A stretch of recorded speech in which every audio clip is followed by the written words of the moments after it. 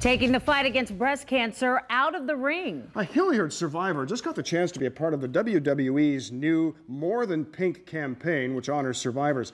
And as ABC6 reporter Maria Durant tells us, they're the true superstars. Kelly Sherman, survivor. They're laying the smack down against breast cancer.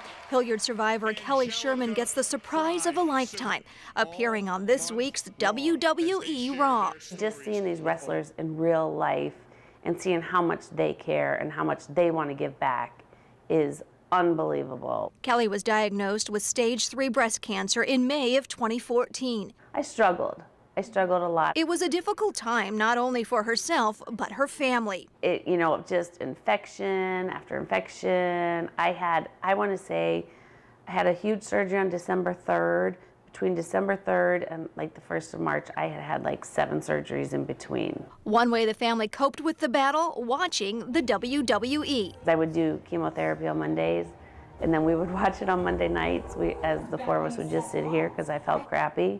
So it was just a great pastime. Yeah!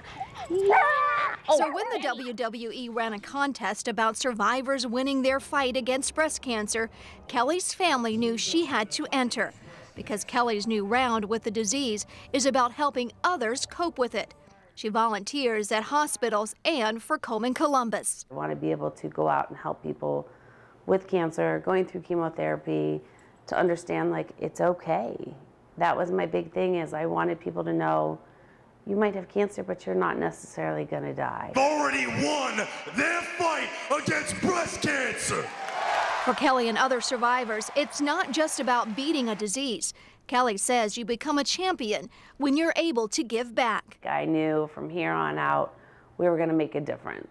In Hilliard, I'm Maria Durant, ABC6 News. That's quite a bell.